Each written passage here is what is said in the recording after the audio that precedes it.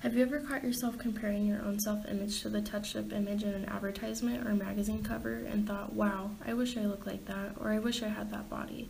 When I was a teenage girl, these were frequent thoughts flowing through my mind when I would read a magazine and see the advertisements of photoshopped, thin, beautiful models and pretty couples. Now that I am an adult, it is common sense that none of these ads are an actual good representation of what humans all over the earth look like. But it is still easy to get swept up in the idea of these ads and get down on yourself for not being exactly what our culture is telling you to look like or be like. When going through the Cosmo magazine and Men's Health magazine, I saw many examples that prove gender inequality and dangerous gender stereotyping are very much prevalent in our modern culture. I first focused on the Cosmo magazine for my analysis. Right off the bat, you can tell that this magazine is catered to women. While going through the ads of this magazine, there were several issues with these ads that once I saw them, I couldn't believe I didn't see the big picture before. The first issue that stood out to me is that most of the ads in the magazine included mainly white female women that were either in their late teens or early 20s. These women had long shiny hair and their bodies were either very skinny, which meant no curves whatsoever, or athletically fit. Out of all the advertisements that were in this magazine, there was a total of 4 women who were not white.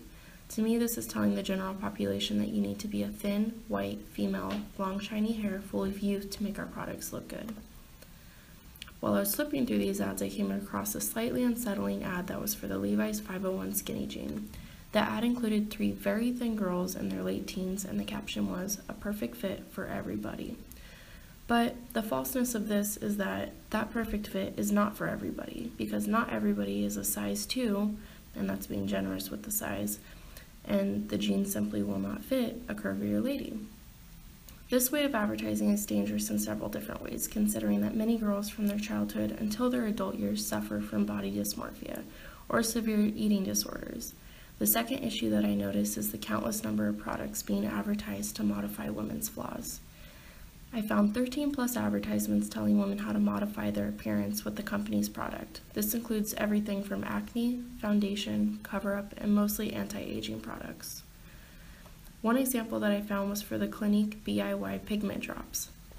In the ad, there were no models and just the product. The caption is what stuck out to me, and it stated, "One drop, endless possibilities." In my opinion, it seems as if the ad is telling women that if they can cover up their flaws, they can achieve anything. I think women are a lot greater than that, and their main focus should not be to cover up their flaws to spare the eyes of others. My second focus for my analysis was the Men's Health magazine.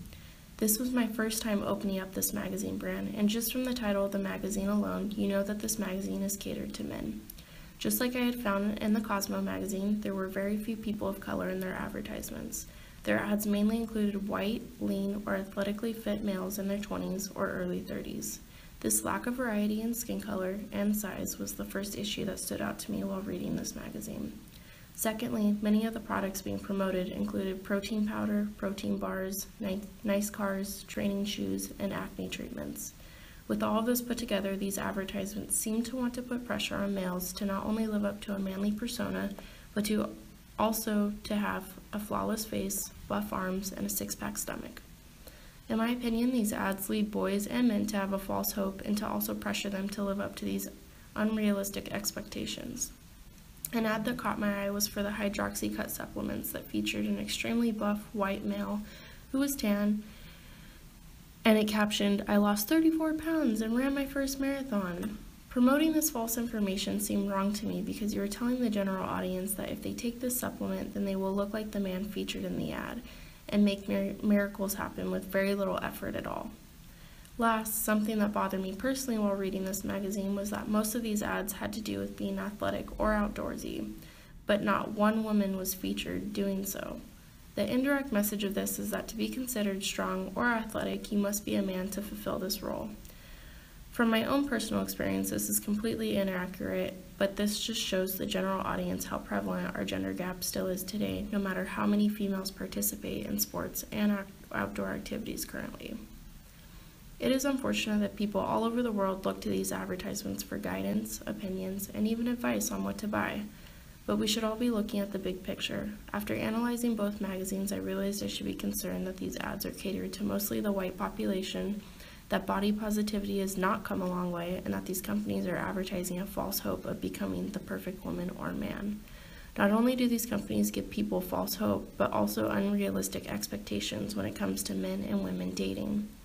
Men and women see these ads and expect to find the perfect boyfriend or perfect girlfriend. For women especially, I feel like we are always being compared with the way models look on TV or magazines, and when we can't compete, then we're instantly dismissed. These ads also tell us that covering our faces with makeup and foundation will make us perfect. They tell us that scrubbing our skin raw with their body scrub will get rid of our acne and scars. Finally, they tell us that consuming supplements and protein powder will give us the body that society tells us that we need.